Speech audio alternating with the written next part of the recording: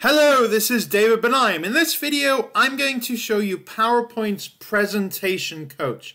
This is an AI-enabled feature to give you feedback as you're going along on your presentations. Things like whether you're speaking too fast or using sensitive phrases, using filler words, or reading the slides. Let's have a look at that in practice. So here I am on PowerPoint Online.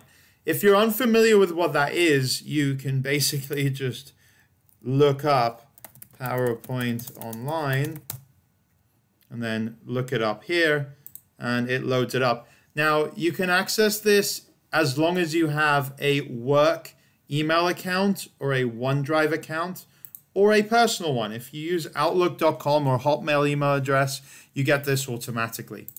You don't need to pay for this feature. So you get into it, and then if you have a presentation you want to rehearse with, you can just upload it by dragging it in like this. Then it uploads it. Uploads it to OneDrive, and you can launch it in PowerPoint Online like this. I'm going to go with the one that I've prepared for this, which is this one. And I'm going to go to the slideshow tab and then click Rehearse with Coach. You get this. You can click Start Rehearsing.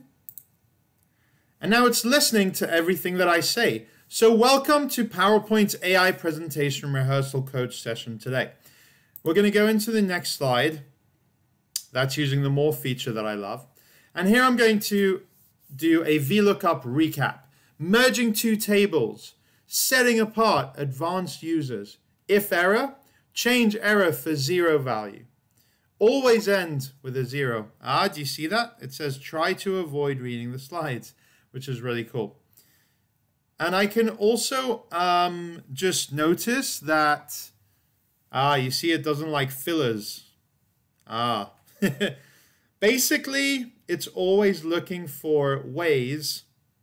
It doesn't like basically, it doesn't like the word like either if you use it in that context.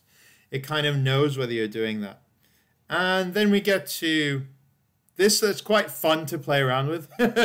So I had a lot of fun when I realized it would do this, because fucking hell, if you just swear at the screen, it tells you off.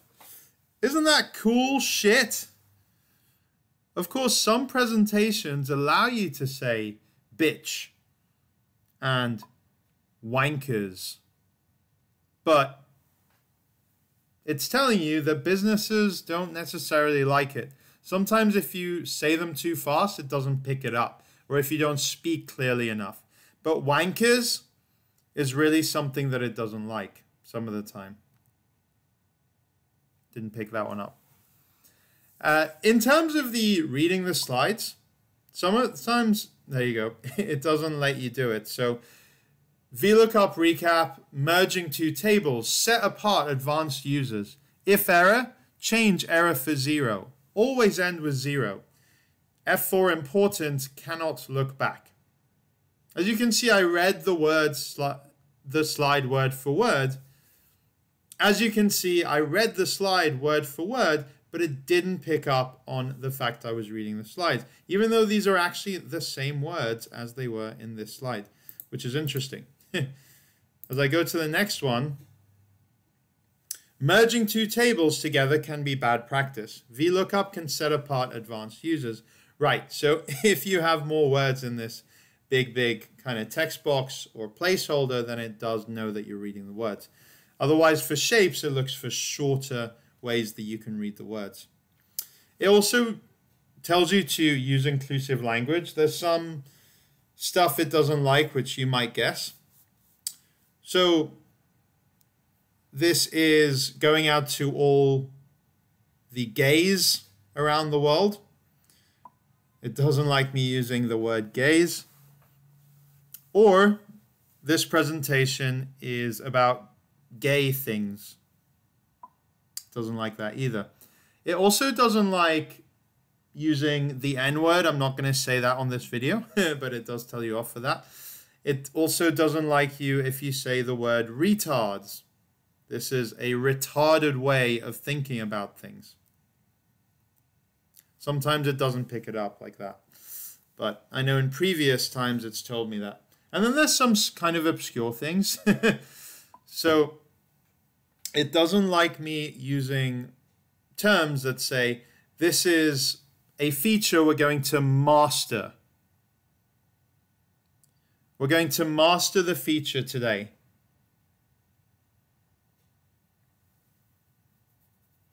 We're going to... Some things it doesn't pick up, but one thing that it's told me off for in the past is using terms like, we're going to use all the manpower we have to get this across. Yeah, there we go. That's kind of non-inclusive language like the word implies. It also avoids us saying terms like you guys. What is this for you guys about? It doesn't like that.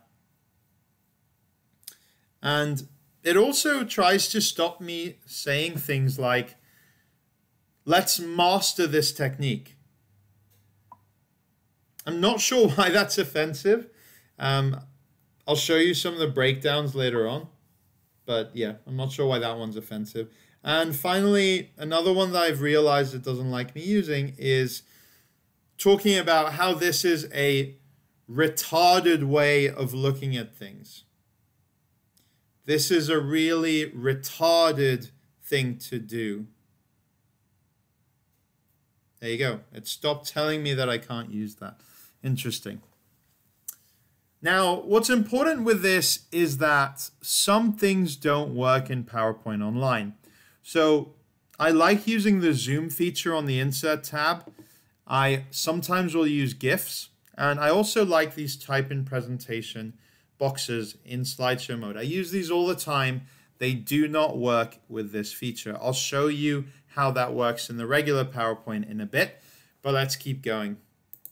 The more feature does work like that. Interestingly, this GIF I got to work, even though these two are also GIFs and they don't work. I'll show you the equivalent slide after we get to it. And it also tells you off if you talk too fast. So if you've got a lot that you want to get across and you really, really want to deliver that as fast as possible, it also tells you off. Try speaking a bit slower. It's also in the past told me that I speak too slow. But yeah, let's go to the last slide and I'll recap what I like and what I don't like. So I really love the summary it gives at the end that I'll show you in a second. The way that it encourages you to practice and rehearse your slides is really, really good because all presentation experts encourage this behavior. I like this timing and the number of slides that it's looked at. You can also pause and start again like that if you want to. The speed of speech, talking too fast or too slow, inclusive language I like. And it's great that it tells you if you're reading the slides as well. What I don't like and what definitely I think could be improved is one thing that I've noticed is that it doesn't save the report of what you type out. I haven't shown you the report, but I'll show you that in a bit. The filler words are nice, but I like to see them as a percentage because I think it's more encouraging to know that I use them as a percentage than that I use them. I think every presenter will kind of use filler words, so it's really only a small change. I wish it would recognize tonality changes like this to make something really prominent, or going from loud to emphasize a really good point, or quiet as well, and pausing. These are good techniques when you're presenting. And yeah, as I already mentioned, I wish the PowerPoint Online supported these features, Zoom, GIFs, and type in presentation mode. So to finish it up, if you press Escape, it will give you this report. This is one of the longer reports that I have. Now, as I said before, it doesn't log this. So what you need to do is you need to screenshot it and then save it, which is a little bit annoying, but it is what it is. It tells you, this is cool, it tells you which slides you read, what your pacing like was and how that changed towards here. So as you can see, my speaking rate increased a lot there. It encourages you to use between 100 and 160 words per second. That's kind of what this shaded area is. And it has your average, which is really, really nice. Your fillers that you use as well. and I screenshotted it, so then let me paste it in here. And by the way, this is the same file that I've got open online. So let me just show you the things that I like and the things that I don't like. So if I go to slideshow mode here, some of the features that are not supported are a way to sort of type in presentation mode here and zoom feature. So this is a zoom that I can get to like that. And GIFs, yeah. You can see these three are GIFs, but only this one in the middle was playing, which is kind of strange. And yeah, that's why I wanted to show you there. But let's look at some other things. So over here on the side, we have the suggestions from the presentation coach. So this is a full article that explains what it does. This is, you can get to it by Googling presentation coach. And this is interesting. This is the bias that it tries to get you to avoid. So disability, age, gender, sexual orientation, race, mental health, and ethnic slurs. Now, I wasn't able to figure out what some of these were, so I'm not sure where it stops for disability or age. Maybe the word mastering, maybe that's supposed to be an age thing. I'm not sure. Gender, we got manpower, and we got you guys. Sexual orientation, when I said gays or gay, it didn't like that. Race, it doesn't like the N-word. I haven't figured out what else it doesn't. I've actually tried saying really, really obscene and bigoted things at the screen to see what it picks up, but it hasn't picked up that much there. Mental health, so again, the word retarded, it sometimes picks up as something I shouldn't use as well.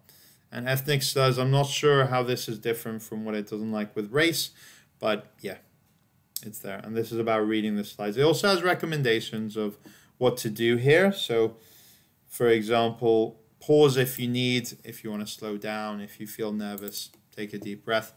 And this site is supposed to say things that do and don't work with PowerPoint online. It's not a complete list, actually. So it doesn't tell me that the zoom feature doesn't work, and it doesn't tell me the GIFs doesn't work. That I had to kind of find out on my own. So hopefully that will get better over time as well. Oh, last thing I didn't say. So it does actually sometimes tell you replacement. So instead of gays, it says gay people, gay person, workforce. You guys, say you instead. It tells me to say expert instead of master. I'm not sure why. Again, that's offensive, but yeah, that's it. So if you like this video, then I've got tons more on PowerPoint, Excel, Power BI on my channel. Please feel free to like this video, share it if you want to show it with your friends, and do try out this feature.